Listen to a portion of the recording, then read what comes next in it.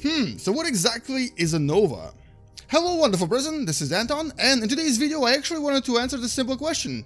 What is a nova? Today we're going to try to recreate this using universe Sandbox², and you're going to learn a little bit more about what nova are and how this term actually was coined a few hundred years ago. Welcome to What the Math and enjoy the video.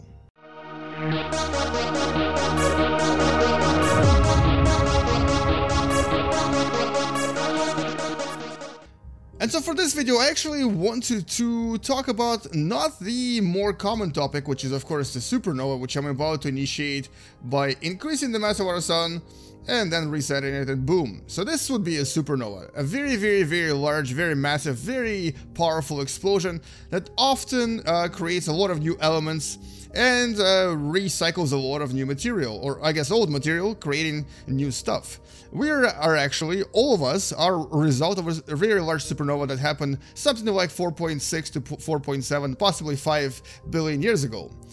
Now, we're not talking about supernova. We're going to remove the word super and talk about just nova. And the word nova was actually coined by the famous astronomer Tycho Brahe, who actually wrote a book about a supernova he observed, and he called it the Nova Stella. Now, the Nova Stella, it means a new star in Latin, but somehow, I guess because people are lazy, we kind of started referring to these really bright objects, the new stars in the sky, as nova. Now, until about early 20th century, nova and supernova were actually interchangeable because people thought they were the same thing. But later on, we realized that they're not the same thing, and as a matter of fact, we're going to delete this supernova right here if we can. And I guess we can't, but anyway, we're going to start a completely new scenario here, and I'm going to show you what nova actually is. So supernova may occur when a white dwarf, like for example Sirius B, which is the closest white dwarf to our home planet, goes boom, basically explodes if it acquires what's known as the Chandrasekhar limit of 1.39 masses of the sun, and boom. So that's a supernova. It got destroyed, got completely eliminated, and it created a very large explosion.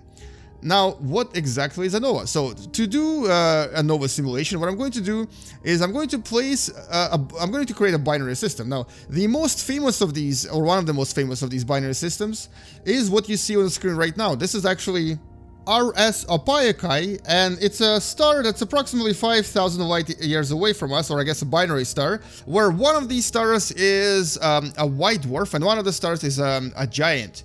And when you have this kind of a relationship, things can get very interesting. Now, this star actually has gone nova, not once, not twice, but at least 6 times in the last 150 years. As a matter of fact, the last time we observed the very large nova explosion from this particular region was in 2006. Now, let's actually see what's happening here and how exactly does this happen. How can you actually have multiple nova from the same region, from the same star? Let's pick a giant here. I'm going to maybe pick something not so large, like for example this guy right here, Alphard. It's a relatively large giant, about 3 times the mass of sun, but not super large. So here's the sun in comparison. It is relatively okay in terms of size. Now what we're going to do is we're going to create a binary system. We're going to go in here, click on binary, and put Sirius B, which is the white dwarf, right next to it. And watch what happens. Now, I've talked about the effects of so-called Roche Lobe in one of the previous videos, and you may want to actually look at it, or at least watch parts of it, just to see what exactly is going to happen here. Now, there's stuff flying off the star. What is happening? Essentially, Sirius B is such a massive and such a dense star, even though it's so tiny. As a matter of fact, the density here is over 2.2 million grams per centimeter cube, whereas the density here is only about 0.03, or actually 0.00003 grams per centimeter cube. So it's essentially a much denser object. Even though the mass here is a little bit less, the density of this white dwarf, even though this star here is a little bit less massive than Alphard, the density of Sirius B is creating these really interesting effects. Now, this is related to what I've mentioned before, the Roche Lobes. So, as the mass of this object falls outside of its Roche Lobe, it starts losing the mass, And guess what happens to that mass that I just lost? Well, it's of course going to start accumulating around Sirius B.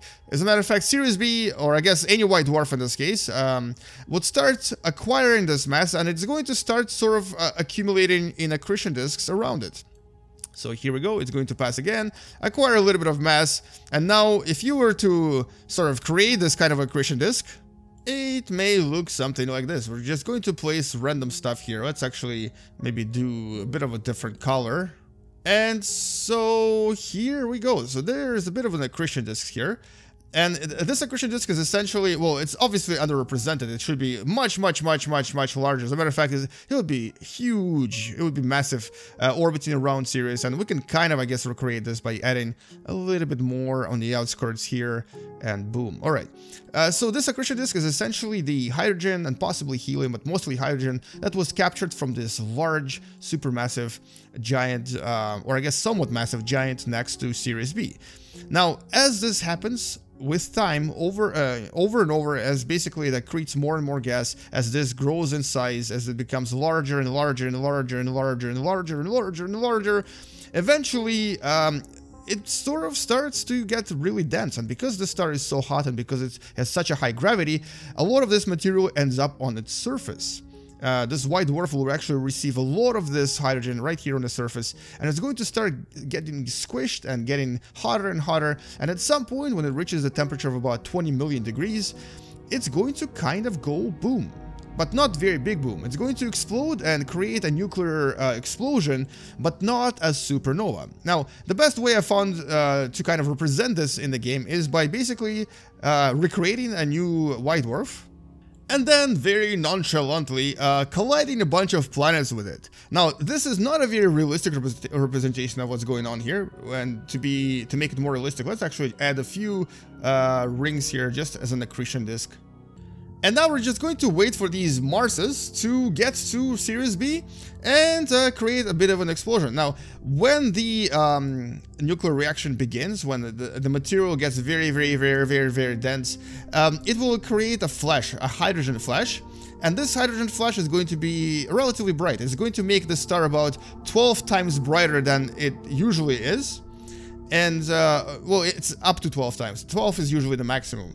But you can see, because this star is so dense and so massive, Mars is basically being spaghettified, even though it's kind of still far away from the actual star. And so here we go. It's going to basically create these very bright explosions. And I'm just doing this just so that my white dwarf actually acquires a little bit of explosive side to it. And so it actually starts looking a little bit brighter. But essentially, hopefully, this will work. Let's see if this works. And with all of the Marses now inside the white dwarf, I think we're going to see a bit of the change in luminosity.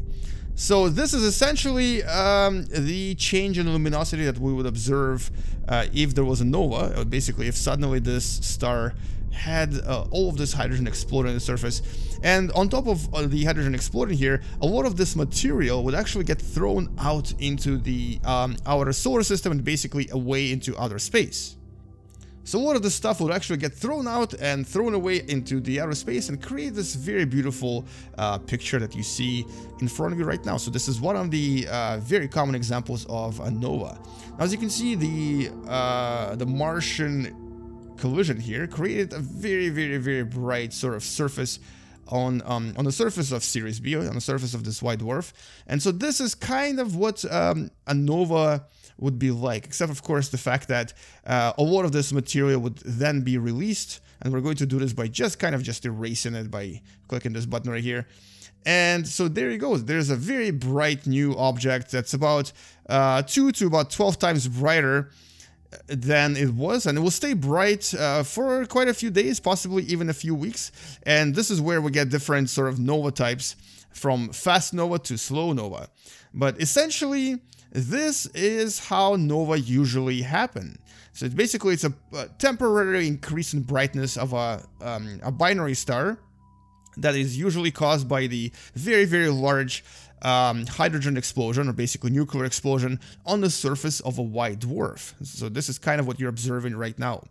Now, this will eventually subside and it will return back to being a white dwarf, but because it's still orbiting that gas giant, star that we had orbiting before, it will do this again. So here is the Alpha again, and here's the Series B. So with time, with some time, it will happen again. So every binary system that has a white dwarf relatively close to its giant friend will actually have quite a lot of nova.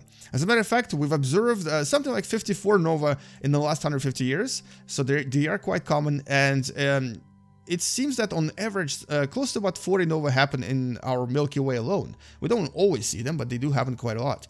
So this is quite a common phenomenon. It's actually sometimes even possible to see with your naked eye, but it's clearly not as massive and not as explosive as the supernova that I'm about to initiate by changing the age of this particular star to, let's just say, 4,000 or 40,000 million years or 40 billion years, and then going boom. Oh, that didn't work. How about this? That totally didn't work either. Well, that's not good. Maybe if I do it again and again and maybe again. Nope, this is not happening. Well, we might as well switch to our beautiful white dwarf and do this. This always works. This is the Chandrasekhar limit, about which I've previously talked in one of the videos. And anyway, so that's really all I wanted to say in this video. I just wanted to show you what nova are and what they are not. And they're not supernova, so they're quite different. They're a lot less energetic and a lot less visible as well.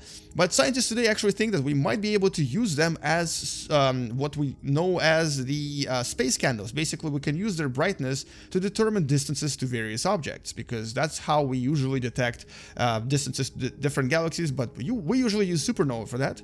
But it's possible to also use nova as well. Anyway, so I hope you enjoyed this video, and if you did, don't forget to subscribe, don't forget to share this video, and possibly even consider supporting this channel on Patreon. I'll see you guys in the next video, game you later, and as always, bye-bye.